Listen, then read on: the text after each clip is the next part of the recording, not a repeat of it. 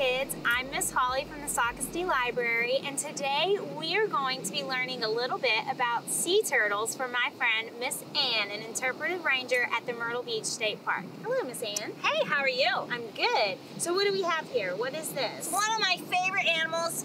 This is a life-size paper version of South Carolina state reptile, the loggerhead sea turtle. And they can weigh about 200 to 300 pounds.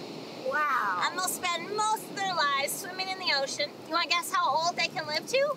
I'm gonna say 200 years. 200 years? What do y'all think out there? Can you hear any answers? I'm hearing answers all over the place. They're pretty long-lived. We actually don't really know. 200 is probably too old. We're thinking 75 to 100 years, which is still pretty old. It's older than a lot of you watching today, I bet. Yep. Miss Ann, why are they called loggerheads? That's a good question. So, loggerhead sea turtles, they have really big heads in comparison to their body size. Have you been to Ripley's Aquarium? I have. So have you seen Gabby, the sea turtle at Ripley's Aquarium? It's been a long time. She likes to hide a lot, but she's a green sea turtle, and she has a smaller head than the loggerhead, and that's because of what they eat. So all sea turtles, they have no teeth, but very sharp jaws. And so loggerheads have really huge areas for their jaw muscles, okay? And so loggerheads, they will crunch whelks, which are pretty strong. They'll crunch horseshoe crabs. They'll crunch crabs. They'll also, they're not as picky in the sea turtle buffet in the ocean. They'll also eat jellyfish, fish, shrimp, whatever else is out there. But they have a biting force of 500 pounds, so they could cut this 2x4 in half. They could crush it. Wow. Green sea turtles, so Gabby in Ripley's Aquarium, much smaller head, and because as green sea turtles get older, they tend to eat a lot of seaweed, seagrasses, algae, so they don't need as strong of jaws as loggerheads do. Well, that's really neat. Yeah. So let's talk about, because we're on the beach, let's talk about the eggs that they lay. So loggerheads, so they'll start coming up May, June, July, and August in South Carolina. That's when they lay eggs. And they usually come up at night. Why do you think they come up at night? Because there's not people on the beach? Not as many people, and also, it's really what? Hot. It's really hot. So most sea turtles prefer the cover of darkness. It's safer from people, and predators. It's darker, and it's cooler. And so they'll come up in the dead of night normally, crawl up here. It's one of the coolest footprints around, I think. It's a brilliant crawl. It's their coolest footprint. And a lot of times they'll come up to these sand dunes, these hills of grass, which are protected. We don't want anyone to go up into these hills of grass, the sand dunes, because if we erode or break down these sand dunes, sea turtles don't have a safe place to lay their eggs. And when we have all the hurricanes and storms, the ocean can go straight in and hurt our habitat, but also the development, our buildings, our homes, our roads and things. So this is our first line of defense, so really important habitat, okay? But they'll start laying their eggs, and do you think they dig their nest with their front flippers or their back flippers? What do y'all think? Front or back? Their front. You would think, and they will move sand with their front, but they dig the nest with their back flippers. So imagine that turtle we saw earlier. She's gonna come in with her back flippers and be incredibly precise. She's gonna go down, and out, down, and out, and then she'll flick sand in and then keep going down. And this hole really is only about this big. That 200 to 300 pound beast. And she'll lay a nest, put out your arms everybody, about as deep as your arm is long. And it's in the shape of an old-fashioned upside-down light bulb. And she'll lay how many eggs that are ping pong ball size? How many eggs do you think she'll lay at one time? 20. 20? Good guess, but a whole lot more. On average last year is about 113, 115 eggs at one time. They can lay as few as 50 all the way up to 170 eggs at one time. Wow. Pretty cool. So do you think these eggs, when they fall into a nest that's this deep, and 100 some eggs, do you think they're hard like a chicken egg or soft and leathery? I would say soft so they don't break. That's right. They're very soft, and so they'll come down. And it'll take them about 2 months, give or take, to emerge. And it all depends on, what do you think helps determine how long it takes for them to emerge or hatch? The weather? Yeah, so it's all about temperature with sea turtles. How hot the sun is, how much rain have we had, have tides washed over the nest, how hot is the sand, so many different things. And so people, my number one question I get is, when can I see the baby turtles hatch? And my question is, when they're ready. I don't know. It's anywhere from day 50 to day 70, all depending on the temperature and the weather and the temperature of the sand. But you know what temperature does determine about baby sea turtles? What does it determine? If they're boys or girls. Really? Yeah, so hotter temperatures create female sea turtles, and this is a life-size replica, and cooler temperatures create males. So if we have a normal summer, which we haven't had a normal summer in quite a while, but normal summers, like if a turtle lays eggs in May, those temperatures will be cooler, so probably those earlier nests should be males, should be. And then, you know, maybe a nest late in June, July, hotter temperatures, so we'll have more females. It'll take less time in order to emerge, to hatch. So yeah, pretty cool fun fact. Really So neat. boys are cool and girls were hot. Yes. Right. So pretty cool. And then when do you think these hatch out? Do they hatch out during the night or during the day? I'm gonna say during the day. Too hot. Literally, think about when you guys all walk across the sand on a hot day in July in your bare feet at noon. It's really hot. It's really hot. It's over 100 degrees, and so your feet burn. So think about what a poor turtle, they literally could bake to death. So they can actually, again, temperature, they can sense the temperature down here, and when they're ready to emerge, hatch out of their nest, and the sand is cooler, that's when they'll start emerging. And it's really fast, which is also why it's so hard to predict.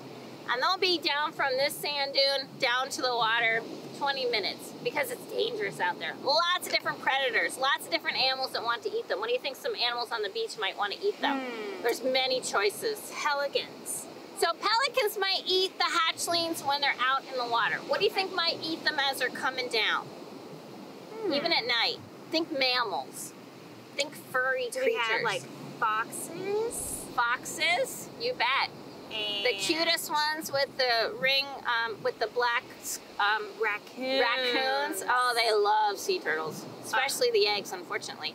Coyotes, on some beaches, feral pigs. Down further south in South Carolina, armadillos, believe it or not, especially the eggs. And then some birds too. And then when they get out in the ocean, gosh, there's, fish and sharks and so many different things. They have so many issues out there, so they really need our help. Yes. Now, the eggs that are in this diorama, are they true to size? How big are these eggs? Yes, they're about the size of ping pong balls. Wow. Yeah, loggerheads.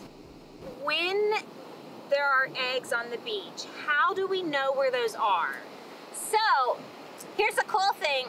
Did you know there's over 1,000 volunteers that are checking out the beaches 7 days a week. Wow. From May until the last nest emerges, which could be in August. And so these volunteers are checking out the beaches every morning at 6 a.m. throughout the entire state of South Carolina. Wow, that's exciting. And so they're doing it here at Myrtle Beach State Park too. And they look for the crawl, that photo that we showed earlier. And once we find a nest, and there's definitely eggs there, we will put up this sign. And so there will be hopefully orange signs throughout all of South Carolina. Like in 2020, there are over 5,500 nests in the state, 5,500 nests, which is a really good year. And so all those nests will have these signs on it. And every nest has a different maybe form of a predator guard that might help protect it from those animals that we talked about earlier. But, Huntington Beach State Park will have a big wire cage. I'm just going to have a plastic mesh because I don't have as many predators here at Myrtle Beach State Park like Huntington Beach State Park does. They get more nests than we do up here. So we are looking for these, and we want to stay away, correct? So all sea turtles are threatened and endangered, so they're protected by federal laws and state laws. So you do have to give, if you are lucky enough to see a turtle on the beach, you do have to give it distance. You can't harass it. You can't take a selfie with it, no matter how cool it looks. You want to give it distance because you don't want to scare it. And the same thing with the nest. You just want to give it space because you don't want to, you don't know exactly where the eggs are. I do, but you don't. And so also if you come across a crawl that maybe we haven't gotten to yet, it's almost like a crime scene, and we call it a TSI, a turtle scene investigation. And we have all these clues. We have to figure out which direction the turtle came in, where she threw her sand, maybe where she laid that small little nest. Because she could have a body pit that's maybe 6 feet by 6 feet, and somewhere in that body pit, you know, is her egg chamber. That again is this deep that we have to figure out where it is. So you always want to give everything space. Always give any type of wildlife space and respect, because wildlife, while we're really excited to see wildlife, they get scared of us. Yeah, they may not be so excited to see No. us. So if we see one of those spots on the beach, we want to stay clear and stay back so that way you guys can find out where the eggs are. Right. So we can protect them in some way. Right. What else can we do to help out the eggs? There's so many things we can do. You want to take a walk? Sure. All right, cool. So what do we want to do when we're at the beach every day? So this is what I love about helping out wildlife. You can still have a ton of fun when you go to the beach, but it's so easy to help out sea turtles and other wildlife. So obviously all of us love to come to the beach and dig and make sand castles, so that's a whole lot of fun. But when you're done, we ask that you smash your sand castles. That's easy. Yes. And then also, why do you think we should fill in holes? Because the turtles may fall in the hole. So this is not going to stop a big 200-pound loggerhead sea turtle, but the little hatchling, this is a death trap. And so whether it's a big hole or a small hole, we just want everyone to get in the habit to, you know, fill it in. And look, it took me a whole lot longer to dig that hole and have fun than it was to clean it up. So Yes. just give yourselves a couple minutes of time to fill in all your holes. Make sure you take home all your beach toys. So picking up toys is really important because also these toys are plastic. And sea turtles, remember we said what they eat earlier? They also eat a lot of jellyfish. And sea turtles can mistake things. So see this little hole right here? Yes. See that little hole? You want to guess what that is? Maybe where their brain is? So their brain is very small. It doesn't make them dumb.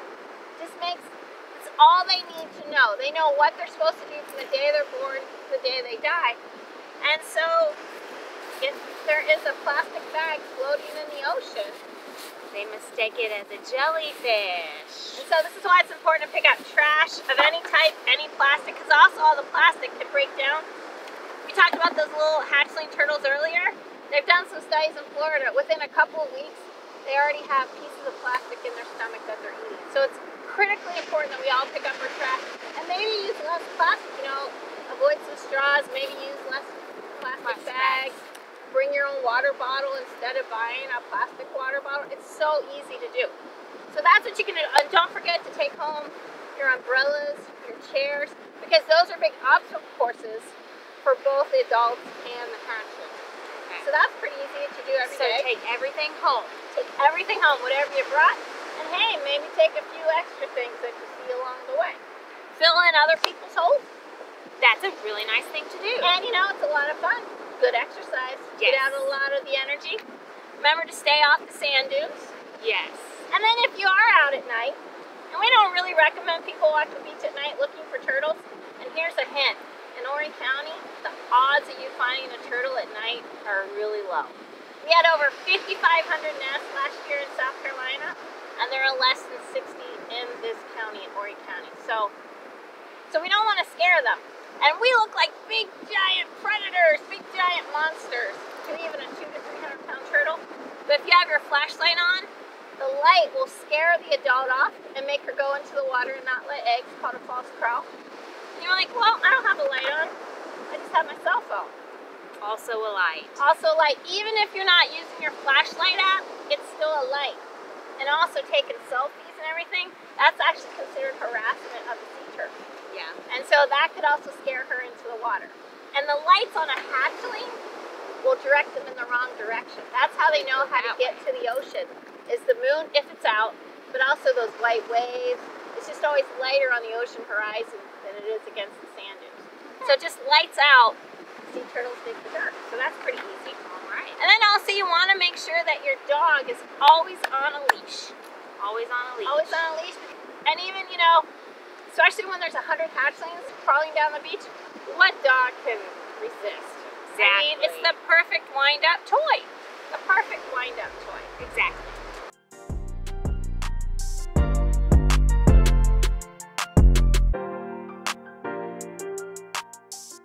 Well, it sounds pretty easy for us to be able to take care of turtles. Do you have anything else to say to the kids out there that are watching? I just want everybody this summer to come to the beach, have a great time. If you're lucky, maybe you'll see a turtle nest or a turtle crawl. Or always look out in the ocean, you might see a turtle head popping up, which is pretty cool. But it's so easy to help out turtles day or night. Even, you know, in January. It doesn't matter, you can always help out the beach and make it a better place than when you found it. All right, well, thank you so much for coming today and joining us at Horry County Memorial Library. It was fun.